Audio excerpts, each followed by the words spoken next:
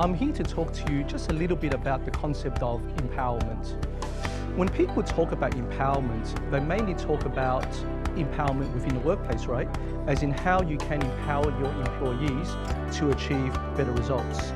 However, empowerment expands beyond that. Empowerment expands really outside the workplace and into your own personal life as well.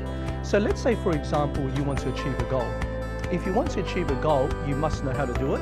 But most importantly, you must feel the confidence inside yourself that you can do it. You must feel empowered.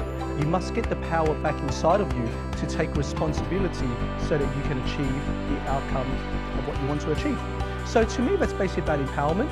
For you guys, it's about how you can channel your own inner power to achieve what you want to achieve for yourself, and also how you can use this power, project this power onto other people, both directly and indirectly through your influence, so that you can help them and empower them to achieve bigger and better results for themselves.